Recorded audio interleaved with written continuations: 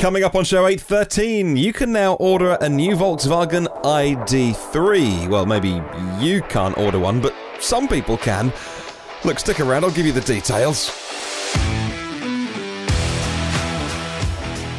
Plus on the podcast today, VW's new ID.4 crossover is seen before they wanted you to see it. Lucid unveil their sedan in September. We got the exact date. Towing with the new Opel/Vauxhall Zafira e-Life, and Ford's own hands-free driving system for the Mustang Mach-E. Just don't call it autopilot, whatever you do.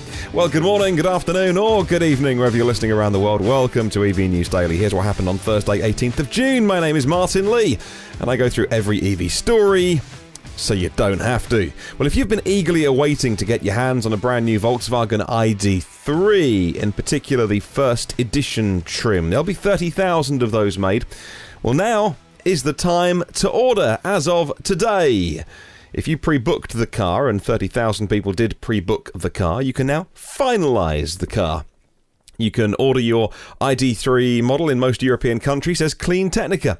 They also say there's now something called the First Movers Club, who, if you are in the First Movers Club, you get your car in early to mid-September, but it will be missing some software, and if you don't mind waiting, you will get your car in the next tranche of deliveries, and the software will be complete. Depends how urgently you want to test drive the car, I suppose. Some key stats about the ID.3 First Edition include the battery, which is 58 kilowatt hours on that. The power from the motors is 150 kilowatts. It's rear-wheel drive on the First Edition, and it's got 100 kilowatt fast charging with an 11 kilowatt AC onboard charger, all very useful for Europeans who might have access to a three-phase power or some faster AC posts. So that first edition car has a headline price of €39,995 in Germany, for instance, with VAT included. Now, when you take off the €10,000 or so incentives that are currently on offer in Germany, it's very, very generous. That means that a car that is not a Golf, but looks like a Golf, same size as a Golf, if it looks like a duck and quacks like a duck, just don't call it a Golf. It's the ID.3. It is €29,400 after incentives for the first edition, and that is a pretty good price for an EV. Not the longest of range, 58 kilowatt hour battery, like I say, but wait. If you don't have to be first in line and want to get the regular ID, the entry-level model, it will come down to something like €23,000, €23,500 in somewhere like Germany. That does have very generous incentives, I'll give them that, but it's still, all of a sudden, I don't know if it's price parity with an equivalent combustion car, but it's not far off. Let's talk ID.4 next. And the ID.4, it's a crossover, and the production version of the car has now been seen before they wanted you to see it. VW have kept some camo on the car recently, and when they haven't used the camouflage, even most recently, they were seen doing some cold weather testing with the ID.4, and they put the Kia, a front end of a Kia, I think with tape, to make it look like it was a Kia out test driving, which they're just having a laugh with us now, aren't they? Surely, they're just pulling our leg now. I don't mind the fake exhausts on the back of the cars, but when you paint a Kia front on your Volkswagen with the badge, you're taking the mick now, aren't you? We've already seen the concept in the pre-production versions of Volkswagen's upcoming MEB-based SUV, the ID.4 Cross. VW not ready to show it off to the world, but the pictures have been leaked. I think it is a kind of regulatory filing or something they had to do in China with the authorities in China, which meant they had to post them, I don't know, for a license or something. They, because the car is going to be made in China to begin with, they had to send them pictures of it, and the Chinese authority published them. Well, according to Jalopnik, these leaked images show a number of views of the crossover, which will be the first MEB-based car to be sold in North America. Therefore, it will be at the vanguard of VW's push into mass-market battery electric vehicles in the US. The real unanswered question, they say, is the price. If in the US they're making them for $35,000 or less with reasonable equipment, That is going to be very compelling. Of course, VW have access to, whilst it's around, the $7,500 federal tax credit. It certainly won't be $35,000 pre any kind of incentives and all those kind of things, but maybe after everything is taken into account, could be 35K. I don't know. It's going to be made in the Chattanooga plant eventually as well when it's made in the US, and I rather flippantly on Twitter. And if Twitter isn't existing for me to write flippant things on the internet, what is it good for? I said yesterday that for those that want an ID car from Volkswagen that have ordered the ID.3, they should just wait. Because everybody's buying crossovers, whether you like it or not, whether you agree or not. And personally, I would prefer an estate car. I prefer or a wagon, whatever you want to call it. But I would prefer, you can still get a load of stuff in it, and I don't want an SUV sitting outside my house. So I would go with that. But if you follow the numbers and the market and what everybody's buying, everybody seems to want an SUV / crossover style thing. And so I said on Twitter, if you've ordered an ID.3, just cancel it and wait for the ID.4. Didn't go down very well. Thought I'd try it, see what the opinion was like. That's what I think, but plenty of people who are ID.3 reservation holders would disagree with me because they are different segment cars. The ID.3 is definitely not a Golf. Definitely not a Golf. And the ID.4 is definitely not the electric version of the Tiguan. Different cars, of course. Let's talk Lucid, and they're unveiling their battery electric luxury sedan, the Lucid Air. It's going to be an online launch, like so many things have moved to being online, on September the 9th to the growing list of automakers planning digital reveals of new models in the wake of COVID. We can now add Lucid Motors, which said today they will be unveiling the production version of the Lucid Air on the 9th of September. I'm excited about the Lucid Air. I think it looks good. Somebody said to me that the car looks bland. Really? I think it's sleek, it's low slung, and it's got a great design on it. Like the front end looks stylish, and I just think it's got some. If you were going to buy yourself an expensive German saloon car for lots of motorway driving, it fits it, as a good alternative to a BMW or a Mercedes-Benz. We've seen much of the prototype, including a teaser of the first edition, the Dream Edition variant. Final specs are still being guarded by Lucid, though. The official reveal will give us a look at the final interior and exterior photos. There was that tweet a couple of weeks ago when Lucid said that the Air would be available in somewhere like the UAE, and they posted a picture along with the tweet, and that picture was very different to the prototype we'd seen. It had things like the radar sensors built into the bumper, like the ADAS stuff, and the journalist Tom Moloughney got hold of Lucid and said, that picture you just put online, that looks like the finished car.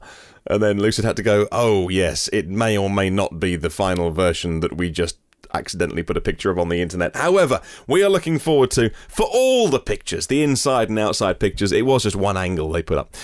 September the 9th we are looking forward to, and I'm certainly looking forward to that. Lucid is a company, of course. The head of Lucid, the CEO and CTO, Peter Rawlinson, aka Mr. Tesla Model S. They've got somebody else, I forget their name, but they've got somebody else working at Lucid who was basically the person that Tesla brought in when they couldn't sort all of the Model 3 problems at the beginning of that ramp, when it was production hell. I gather this is the person that Tesla brought in and to sort it, to fix it all. And we know how many Model 3s they're making now, how successful that production line is. I gather he's at Lucid. So I think they've got good people, some ex-Tesla people as well, but good people who are creating really good technology at Lucid, particularly with efficiency. Like, if Elon hadn't pushed the engineers to get that 402-mile range for the Model S recently, then, at least by September, then Lucid would have been the first 400-mile car out there. Easily, I think, is going to be 400 miles and a bit of driving range. And a flagship tri-motor version with 1,800 horsepower as well. I'm excited about the closer it gets. They were a bit of a blind spot on my radar for a while back there, but the more I look into and read about Lucid and look at the videos of their factory, and it just, it's solid. Everything I see from there, the investment they've got, solid. I reckon they come up with a good car. I hope I'm right. Let's talk about the Vauxhall/Opel Zafira E-Life. They've given details of the all-electric version of the Zafira Life. It's a van, goes on sale early next year, shares the technology with other PSA transporters that we've been talking about on this podcast. According to Electrive, the Vauxhall/Opel Zafira E-Life, the drivetrain, the powertrain, I should say, corresponds to that of its sister cars, the Peugeot e-Traveller and the Citroën e-Space Tourer. All-electric, people carrier, minivan, whatever you want to call it, has an output of 100 kilowatts, 2 battery versions, 75 kilowatts being the kilowatt hours being the bigger one. As an option, Opel will offer trailer coupling, which means you can pull about 1,000 kilos with this as well. There is sufficient storage inside the vehicle with the large version, the long wheelbase version, 5.3 meters, and loads of storage in that. But if you've got all 8 seats occupied, I dare say you might need to bring a trailer for all of their suitcases when you do an airport run in one of them, or hotels might need the trailer. And so great news that EVs are starting to tow increasingly heavier weights as well. Let's talk Ford next. Ford is taking on the likes of Tesla with its own advanced driving system that'll debut with the first all-electric vehicle, the Mach-E. It's Ford's Copilot 360, and it includes hands-free driving with active drive assist for 100,000 miles of highway that's been mapped in the US and Canada. Announced today as the autopilot equivalent of what is the Model Y equivalent. The Mustang Mach-E, says Mashable. The new driving feature, they say, is similar to General Motors Super Cruise, which is already in some new caddies, that it tracks the driver's eye and head position. If the cameras and the sensors sense that you aren't paying attention, then there's problems, even when the car is driving itself. An infrared driver-facing camera tracks where your eyes are gazing and your head position, and it alerts you, first of all, if you should be paying more attention, and eventually it'll slow down and stop the car if you are not looking at the road and paying attention. Well, the camera still works with sunglasses as well. On a call with Ford this week, a representative shared how the new system has been tested on 650,000 miles of road in every US state and every driving condition, from rainstorms to cloudy nights and sunny days, and Ford are very proud of their technology doing things in a different way to the way that Tesla do it. Well, Tesla in China are inviting owners to serve as volunteers, and it's not the first time we've heard that familiar call to existing owners to come and help new owners as we get to the end of the quarter and delivery days. The user on Twitter, Ray4Tesla, says, looks like Tesla in China are starting to push for the end of Q2 sales. I'm informed they are looking for owner volunteers to help out with reception and walkthrough. This happened once or twice, a couple of times, wasn't it, in the US, as Model 3 ramped as well. I gather in China there's going to be some incentives, some little goodies for people that help out, which is fantastic. Well, a brand new Buick Velite 7. It's a crossover, and it's unveiled in China, and earlier this year we got to know that the Buick Velite 7 is basically... Well, we got to know it because the Chinese Ministry of Industry and Information Technology told us some more details. General Motors has officially now unveiled the first electric crossover that it's launching later this year in China and expanding their range in China, says GM Authority. While CNET says the shape of the Velite 7 is basically very similar to the Chevy Bolt EV and what is going to be the Chevy Bolt EUV, which they want us to call electric utility vehicle. It shares General Motors' BEV2 platform, and Buick in China didn't share any finer details, but it looks larger than a standard Bolt, more like the Bolt EUV will be when it comes to the US. And when asked about Velite 7's relation to the Bolt EUV, a Chevy spokesperson did say to Roadshow that the two models will share the same platform, but refused to comment further. Something slightly greater than the Bolt's range of 259 miles seems realistic because there's going to be some new battery technology going into this, new modular high-performance lithium-ion batteries for the Velite 7 with a higher energy density than the cells which are inside the Bolt. It's a bigger car. The Bolt EUV will be bigger and have to be probably heavier, I imagine, a little bit, but obviously with better batteries, it could mean that there's even more range. 300 and something on the NED test cycle, which should basically be ignored these days, and only China really using it as far as I know. And finally, if you, like me, enjoy a bit of racing, bit of electric racing as well, Formula E is back. The championship announced today that 6 races will take place across 9 days in August as part of 3 double-header events at the German facility in Berlin to complete the current campaign. Each pair of races will run on a different configuration of the airfield, and it will be heavily restricted to the amount of simulator preparation each team can undertake, says Autosport magazine. Jaguar also announcing a 7-race program at Berlin Tempelhof to complete the calendar for the final season of the I-Pace E-Trophy. Real shame about that, actually. A couple of years I-Paces were racing. The one-make electric SUV series is being mothballed at the end of the year after 2 seasons of a 3-year deal to support Formula E. Real shame, actually. I enjoyed seeing the I-Paces bombing around the track, but the entry list has been getting smaller, and I guess wasn't getting TV coverage, and I guess you had to really be into it to go and hunt it down on YouTube, but I still enjoyed it. The I-Paces were effectively road-going cars with all the safety bits added, but they weren't otherwise tuned specifically for the racetrack, so real shame there, but good that Formula E is back. Right, question of the week. I'll read these out on Sunday's show. Why don't you tell me about a conversation that you had with someone when you introduced them to EVs, either the concept of EVs or your specific car, maybe it's a test drive you gave or someone, a friend or a colleague. Tell me about a conversation you had with someone who, when you introduced them to EVs, maybe what you said, what they said, their reaction, thing like that. I'd like to know. You can email me, hello@evnewsdaily.com, or leave a comment on the YouTube show. There are now 231 patrons of this podcast. Wowzers. I can't get over that. It's amazing, isn't it? These are people, companies who want to support the show, and by all means, have a look at the page. You don't have to, but for the always the price of a posh coffee or two, which you won't be spending if you're doing stay-at-home measures.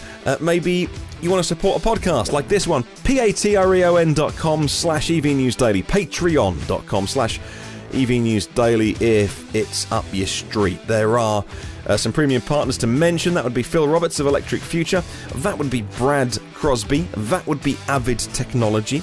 And Brightsmith Group for Clean Tech Talent. It's Porsche of the Village in Cincinnati. It's Audi of Cincinnati East, and it's Volvo Cars of Cincinnati East. And it's now nationalcarcharging.com in the US, and in Hawaii, AlohaCharge.com. If you want to get any of the previous shows in the archive, there are 812 of those just waiting for you. Have a wonderful day. I'll catch you tomorrow, and remember, there is no such thing as a self-charging hybrid.